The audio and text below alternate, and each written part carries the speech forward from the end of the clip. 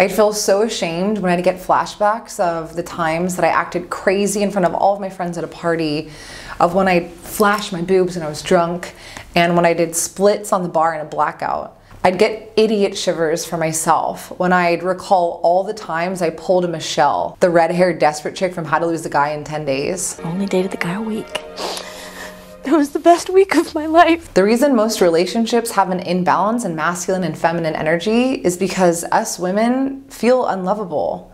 Deep down, we hate ourselves. I think of the most embarrassing things that I did like 10 years after they happened, and my whole body would feel shame and I'd get aches everywhere and my entire system would panic. It was acting like it was happening right now. You have no idea that when you bring up these horrible memories, you're perpetuating this imbalance and creating really toxic relationships. So what's actually happening is you're continuing to recode and strengthen and reinforce feeling insecure, feeling like you're not good enough, being a total people pleaser.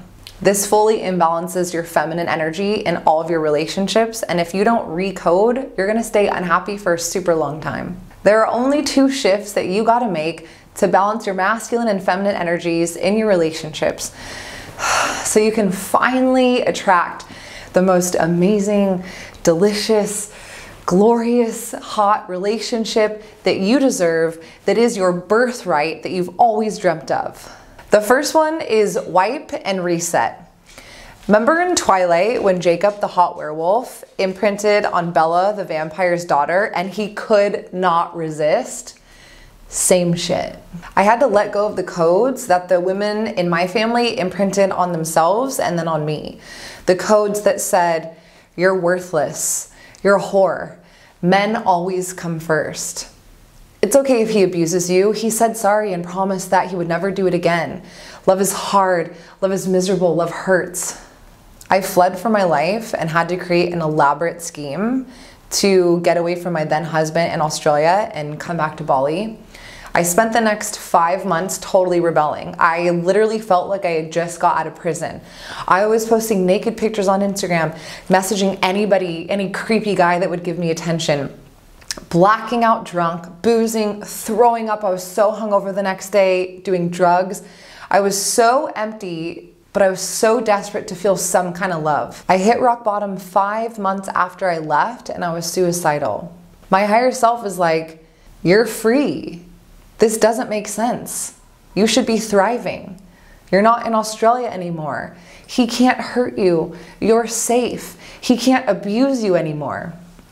Cue the biggest aha moment of my life. I was like, oh my God, it's just my codes. It's not me. This is not who I really am. To wipe and reset, you must deliberately command your subconscious like a queen. There's a concept in psychology called the Bader-Meinhof phenomenon, also known as the frequency illusion. So the idea is that there is an attentional awakening to the object that now holds value to you.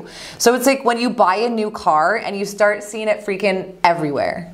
In other words, focus on what you do want rather than what you don't want. Instead of focusing on the abusive marriage and how much I hated him and him ruining my life, I focused on my dream dude. My new imprints were, I am in a beautiful, loving relationship. It feels safe. He has my back. It's unconditional love. It's juicy. It's delicious. It feels like a sunrise morning surf in Bali when there's no one out and the waves are perfect. It feels like ecstasy. You have to say it just like that though, like a command with conviction. You can't question it or like complain about it. I attracted Chris in 2 weeks. This is real life and this is forever. I had a client who attracted her dude in 4 days and they bought a house together, they got engaged, and they just had a baby. Every woman who does this and goes all in has a dream relationship. It is impossible not to. The second shift you gotta make to balance your feminine energy in your relationships is clean up the energy with the women in your family. My first life coach told me that my romantic relationships were directly connected to the relationship I had with my mom. Boy. So right when I got home from that session, I was messaging my mom. I'm like, hey girl, I love you. How are you? Because I was like so desperate for a man to love me. But you can't fake it. The universe knows, which is why I ended up marrying the most abusive boyfriend that I had. I had a client who hard enabled her sister. The relationship was totally conditional. She would always ask for money, so my client would give her money and then feel totally resentful and angry about it after, and then she would spin out into like a broke, scarce energy. Her best friends would compete with each other. They would put each other down. They would talk shit on each other. And of course the dudes she was dating sucked. They would ghost her, the ones that she really liked especially.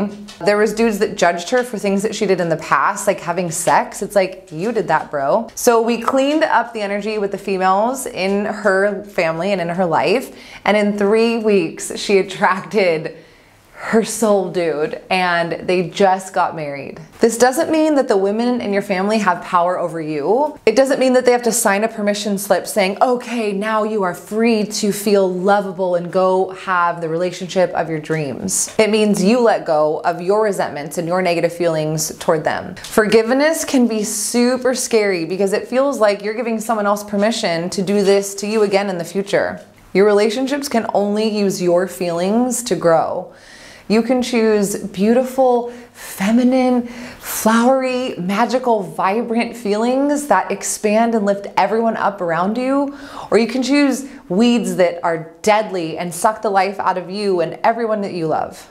There are 3 other areas in your life that are being negatively affected right now by having an imbalance in your feminine energy. In order to live the life of your dreams, you have to balance these. Watch this video to find out what they are and how to balance them.